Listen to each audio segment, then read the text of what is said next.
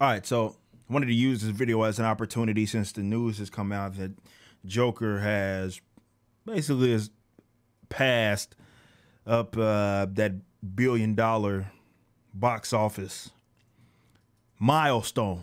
Now, I already did a video discussing how it's now the most profitable comic book movie when you consider the percentage of money that it makes in proportion to how much they spent.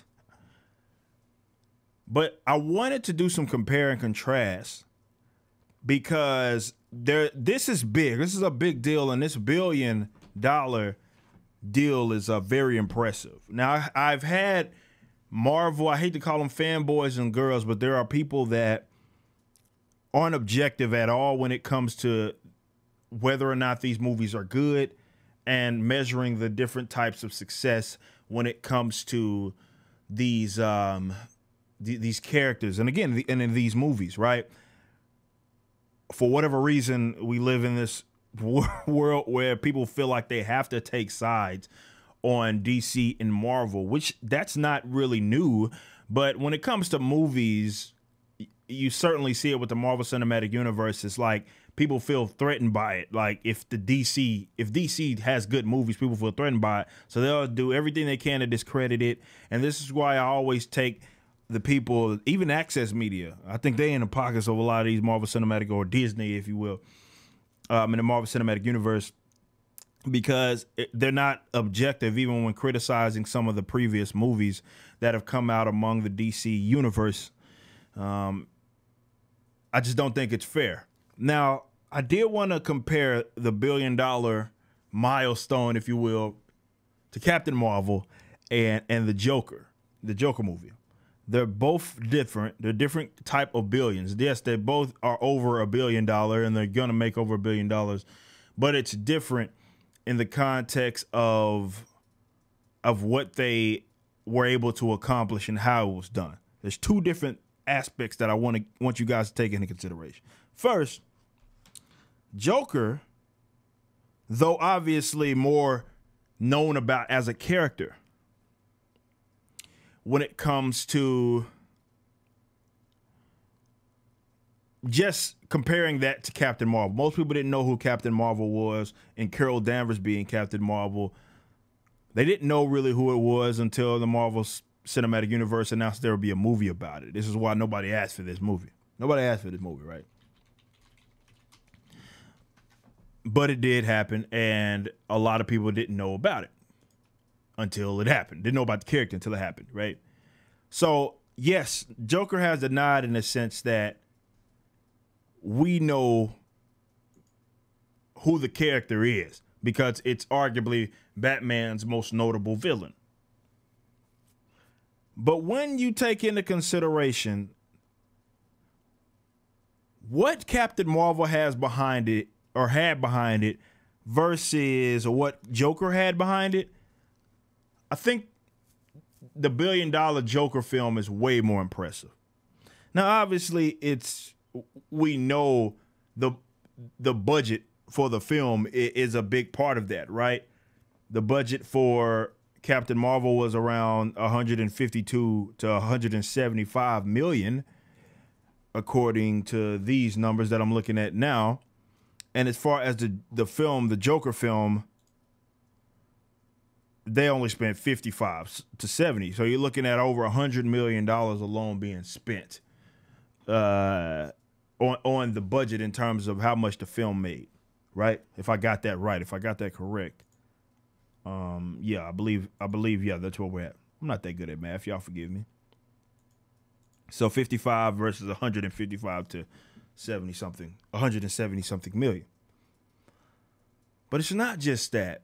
I've talked about how this movie, the Captain Marvel movie, was going to be successful, and it had absolutely nothing to do with whether the movie was going to be good or not, and it had absolutely nothing to do with what people felt about the character.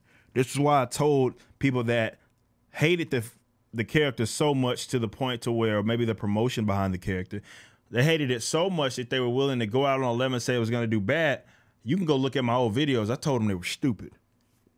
Even if we reached the same conclusion about the character, I told them they were stupid because there was no way in any realm of possibility that that movie was going to fail. And it has everything to do with the fact that it had the Marvel Cinematic Universe backing it. And it was slid right after Endgame, or excuse me, not Endgame, Infinity War, and right before Endgame.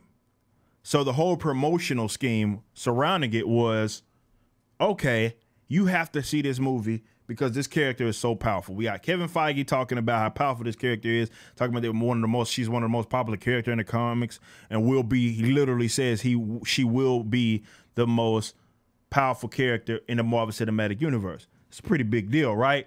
When you consider how Endgame ended. So you're incentivized to see it. It's not like it was a shoehorn because the character comes out of nowhere. It wasn't like, yes, we know that Ant-Man had his movie and whatnot, but Ant-Man was never promoted like, okay, Ant-Man is here to save the day. Captain Marvel was promoted as such, and it makes 100% sense as to why they put it where they put it, because they wanted to ensure its success. It was genius on behalf of everybody that had everything to do with the Marvel Cinematic Universe because it ensured its success. It ensured its success. Marvel Cinema, you're talking about the most climactic part of this entire universe, and you slide this character in, and you incentivize people to see it by talking about how powerful the character is and the role that they are going to play moving forward. That character was never made to seem. First of all, it came out during the same promotional cycle as Endgame. Really, Endgame, I believe, was still not Endgame. Infinity War was still in theaters, if I'm not mistaken. So it wasn't like sort of what we had with the Captain Marvel situation at all. Like, at all. It's not even comparable.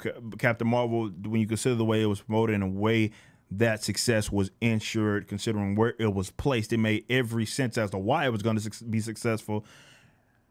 And I knew it was going to be successful. I told y'all it was going to be successful, even though I thought that the character was goofy and didn't deserve a movie certain to this magnitude, right? And then I saw it, and then y'all know my thoughts about that. We're not even going to go back there. Joker, as notable as the character was, had no universe backing it whatsoever. Rated R film. Not even, I mean, you're talking about spending $55 million, which isn't a low just number, but when you consider how much it made, it is absolutely a low number. No universe backing it, Todd Phillips behind it. So the only promotional scheme there was that this is a Joker film. That's it. Joker is a rated R, mature Joker film. And you can argue that enough will incentivize that this is going to be great, right? Or incentivize people to see it. Yes. But that's the fact that it had nothing backing it. Like, Marvel is a cash grab at this point in terms of the Marvel Cinematic Universe, where anything was going to be successful. Certainly if they promoted it as if, all right, this is a big deal, guys, you got to see this. This is the most unique shoehorn. I have a video that's like over 30 minutes long. Like, talking about the unique shoehorn of Captain Marvel. That's the literal name of the video. You can go watch that. What happened with Captain Marvel was unique. Nothing else was like it done in that Marvel Cinematic Universe. No other character. It was a completely unique shoehorn. You can go watch that video. But there's another thing that not a lot of people aren't talking about when it comes to this. And this is this little deal going on. If I could get there right here. Chinese box office, which that's a lot of money. They made back from China what they spent on the film.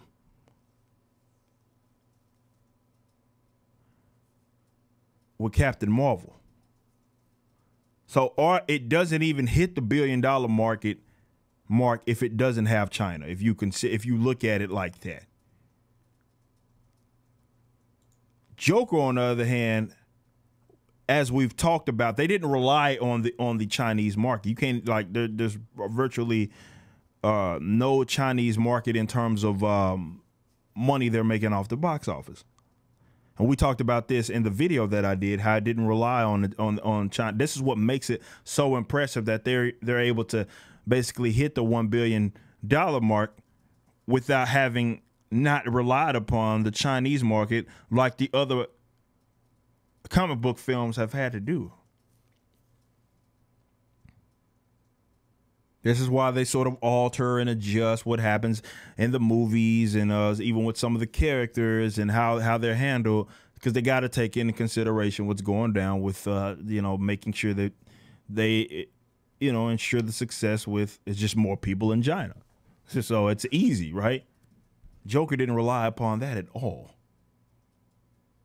So when you take those two things into consideration, one's $1 billion is more impressive. And this is why it's a big deal that people are talking about it versus the Marvel Cinematic Universe.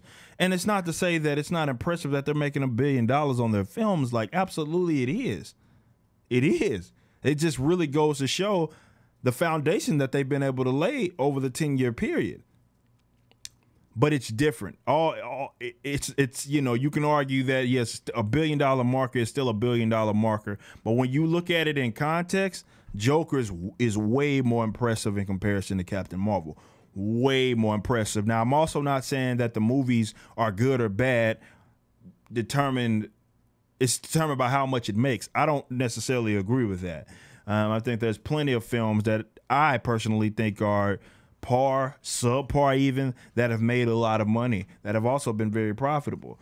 So I'm not trying to say that one's better than the other solely based on what it did. I'm just talking about the $1 billion mark with both films. They're different. They're not. It's not the same. It's not the same $1 billion when you consider the context and what I just said. So I wanted to do this video just to sort of give you guys some perspective, because I know there's going to be people that talk about Captain Marvel and maybe even some of the other films within the Marvel Cinematic Universe. What Joker did as a standalone film with virtually no universe is far more impressive. You can argue than any other successes in the Marvel Cinematic Universe, period, when you take it into context. Like, this is Joker's $1 billion is very, very impressive, and certainly more impressive than Captain Marvel.